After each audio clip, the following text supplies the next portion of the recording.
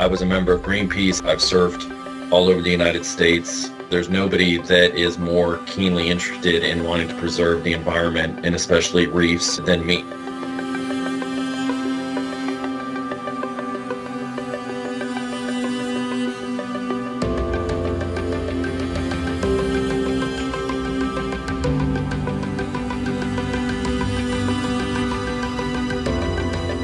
What type of elements are considered during the route selection?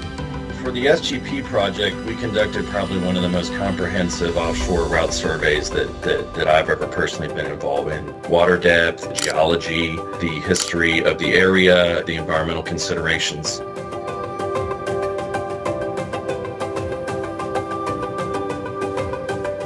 It's not a vibrant, colorful reef area that people think of when they go snorkeling.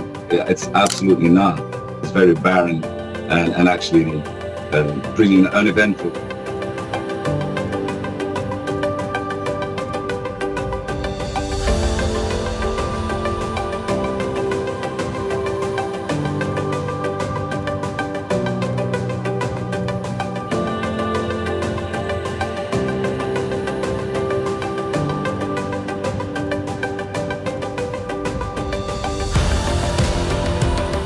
I use my education and I use my experience in the survey and the geosciences so that we can find a balance between the development of infrastructure that's needed, takes into consideration environmental impact.